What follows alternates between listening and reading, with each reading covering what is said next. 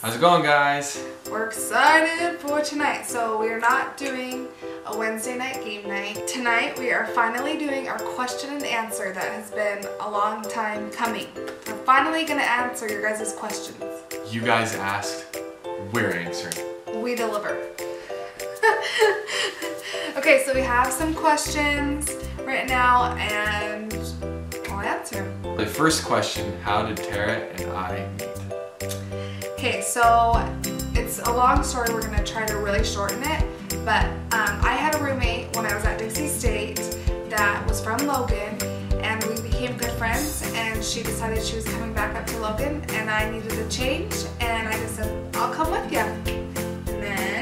And so I was friends with this girl that Tara made friends with. In high school. In high school, so I just barely got back from my mission, which answer another question within an answer. Oh, an answer, that's right. I served my mission in Argentina, specifically in the city of Rosario. Rosario. Anyway, so got back from my mission and I don't know how I got in contact with Holly, but we decided we were going to go to an event up at Utah State University together. So Holly decided to bring this really hot friend of hers named Tara. And anyway, Tara wasn't super interested in me. She said I stared at her during this whole show that we went to. He did, the whole time. I didn't look at her once. No, I was sitting like 3 seats down. I'm not kidding you. He was like this. No, I wasn't. I was watching the magician. He was. It was a magician. magician. He was looking at me. The magician was over there, and he was looking at me, leaning over. It was I don't remember that. But, so Tara wasn't super interested in me when we first met because she thought that I was like a true freshman in college, which I was. She thought I was like too young to date. Yeah. But I was like a 21-year-old freshman because I'd served my 2-year mission. So then when she found that out, she was more interested. Cool. So after that show was over, Tara and I didn't really talk. I think you like came up to me and said, it was nice meeting you. Yeah, we were outside and I went up to Tara and was like, hey, it was nice to meet you. I'm a very cordial person. She was like, yeah, it's nice to meet you too. She's like, you're a freshman, right? And I said, yeah. There's like 10,000 freshmen on campus. So many. She's like, my cousin is a freshman. Do you know him? And I was like, what's his name? She said, Sean Duffy. And of all the freshmen, he was a true freshman like me. Like he was like 18, just graduated from high school. Out of all the freshmen up there, I didn't know any of them except for Sean Duffy. I know. And Crazy. And the only way that I knew him is because we met at a freshman orientation. So they made me, Utah State made me go to this stupid freshman class. I was like the only 21-year-old there. And all the return missionaries, yeah. I'm sure. Okay, so I sit next to Sean and he told me his last name was Duffy. Yeah. I was like, Duffy, I've seen that last name before. Like, it's not super common. Then I thought, oh my gosh, when I was on my mission, an Argentine church member gave me a tie that had Elder Duffy written on the back of it. And well, the reason why I got this tie is because I was working one day in Argentina and one of the members said I had the ugliest ties that he had ever seen. Okay, side note, Michael followed the mission rules and he took them very seriously and he bought the plainest ties that you could get. The most plain ties ever. Like we got married and he was showing me his ties and I'm like, you can never wear those. Those are going. And right now, all of those ties are in a bag underneath the bed because he would not. Never to be seen. He would not let me get rid of them. So hopefully someday I'm gonna make him a quilt out of his mission ties. Someday. Anyway, so he told me I had the ugliest ties. So I went to church on Sunday and he gave me a tie. And the tie on the back said, from Elder Duffy to Elder Ravello. And Elder Ravello was the guy that gave me the tie. Wasn't an elder anymore, he was a returned missionary that lived in Argentina. So I asked, and this returned missionary got the tie in Tijuana, where he served his mission. Tijuana, Mexico. Tijuana, Mexico. So it turns out, I asked Sean, I said, did you know an Elder Duffy that served a mission in Tijuana, Mexico? Because that's where he would have got the tie. And he said, yeah, my older brother served his mission in Tijuana. It's so crazy. So that was like, that's when Tara and I hit off, was when she asked me if I knew who Sean was. Then we like, were kind of interested in each other. Yeah. Well, and then I was like, oh, he knows my cousin Sean. I'll add him on Facebook. So then she added me on Facebook. But this tie was in Idaho. Then it went to Tijuana. Yep. Then it went to Rosario, Argentina. And then I brought it back here to the United States and I have it. It's in our closet. It's a crazy story. Like my mom was like, I'm sure you're dating him. I'm sure you really like him. Because I was telling her like, I'm in love, Mom. I'm in love. And she's like, yeah, whatever. And I told her this story of the tie. And she was like, it's true love. It's meant to be. It's meant to be. All of my aunts were like, after they heard the story, oh my gosh, it's meant to be. So we feel like that tie story was like our connection. Like that and Holly, like my friend who was my roommate down in Dixie, her name's Holly. They were our connections and we're so grateful for them. Yeah, that's the long story of how we met. How long have Tara and I been married? So Michael and I got married May 19th, 2012 in the Logan, Utah temple. And our actually anniversary is tomorrow on Thursday. 4 years on Thursday. Four. Boom. Four. Crazy. So wish Tara, especially Tara, happy anniversary. No, wish Thursday. him a happy anniversary. Say thank you for putting up with Tara for 4 years and more to come for the eternities. And tell Tara thank you for putting up with Michael and his weight gain over the last couple of years. Where have we lived and why did we live there? Perfect. So we've lived really 2 different places on 3 different occasions now.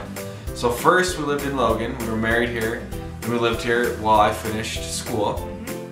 Then at the end of my school, I got an internship in Senator Hatch's office in Washington, D.C. So that's why some of you have seen some of our videos from D.C. Right. That's where we started our vlogging adventures. Yep. So I had the internship in Senator Hatch's office. Then I got a job working for a national association. In D.C. In Washington, D.C. And it was awesome. We loved our time there. We were there for just shy of 2 years. Yeah. And then I got a job offer here in Logan, working for the company I'm working at now.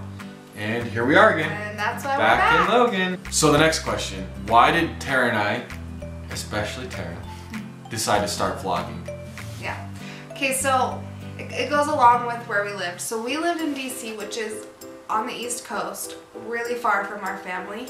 And we have good friends that we would watch their videos and I was like, this is so cool. Like they have so much footage of their memories, you know what I mean? And I just thought it was so cool and I begged and begged and begged. For 2 years. For 2 years for us to start vlogging. And one thing that finally got Michael rolling is he was like, okay, if you edit, then we can start vlogging. Because he had a full-time job, like I got it. And I'm a mom and I totally have a full-time job. But when MJ's in his naps, I'm able to edit. So I taught myself editing and I'm still learning and I love it. So yeah, so we decided to make videos because we were so far away. We wanted people, our family and friends, to see moments of MJ growing up because we didn't know how long we were going to be over there, and now we just really love it because it's home videos and my family was really good at home videos, but we'll sit there for an hour and watch like nothing, like us just running around the park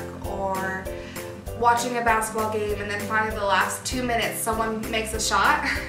So it's like I get to edit down all of that like non-fun footage and just get like the climax points. Yeah. And that's why I like it. And Tara's super good at it now. I loves editing, and as you guys can see in her videos, she gets better and better with each one. I like it. I'm studying about it, like I'm learning more things from it. It's fun. It's really fun. Oh, and is it a group effort? That was one of the questions too. To be honest, sometimes I remember to pull out the camera, but Tara's the one that's really good, and Tara will be like, okay, today we're vlogging, we're gonna make sure we get all the footage, and she's the one that like, she's the boss. I like it. She's project manager, CEO, chief inspiration officer. She is the vlogging queen of our family. Well, Michael just doesn't remember, so if I want something filmed, I just hand him the camera. Be like, hey, film. And my life's pretty boring. I mean, for 8 hours a day I'm sitting at a desk, so there's not a lot to really That's film. True. What does MJ stand for? All of you guys are asking, what does MJ mean? Like, where did MJ come from? And everybody always asks, like, is it Michael Jackson? No. Is it Michael Jordan? Yes. No. No. But he's gonna play ball like Michael Jordan. MJ stands for Michael Jonathan. He's actually the third, so you might have seen like some hashtags where like MJ3, because my dad's senior, I'm junior, and MJ is the third. And so my dad goes by Mike, I'm Michael, and then we have Little MJ. And the reason why he goes by a nickname is in my family and in his family, there's tons of Mikes and Michaels, and I was like, I can't handle it. I can't handle it. Like, and Michael was like, I have to name my firstborn son. It was part of our marriage. It was part of our marriage contract. No, it pretty much should have been. No, there's no contract. There wasn't. But he was like, please, please, please. And so I was like, okay, well, he has to be called something else. He can't be called Mike or Michael or whatever. So I like came up with this nickname. I was like, MJ, like Michael Jonathan MJ.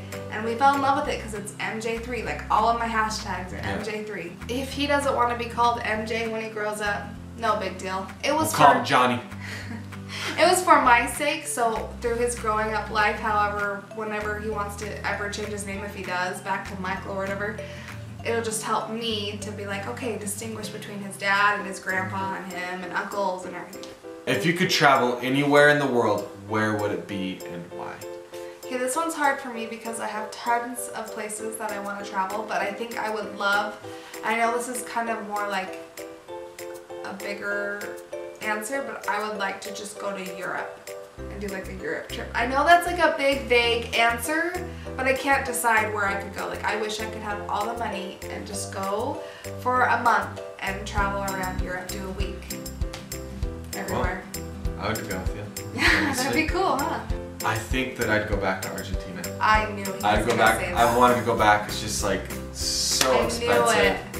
Oh my and gosh. I've always wanted to go to Europe. I've always wanted to go like China, but like China? Yeah. But if I fell in love with that country and I lived there for 2 years and I miss it and I just want to go back so bad. Next question. When will MJ be a big brother? Okay. This is Tara's question to answer. It's up to her body. It's my body. It's my body that has to carry that thing for 9 months. I'm not a pregnant person. Wait, you can't say that. That doesn't make sense about a pregnant person. Let me finish and then you'll understand. I'm not a pregnant person either. I wouldn't go up to someone and say, oh, pregnancy, it's the most beautiful thing. I loved it so much. No, it's hard. It's hard. It's hard on your body. It's hard on your mind. It's hard on your husband. It's hard. So anyways, so I am giving my body time to recuperate and my hormones time to recuperate. And MJ, our camera just turned off. Whoops. Really sorry. I don't know why it turned off, but it did.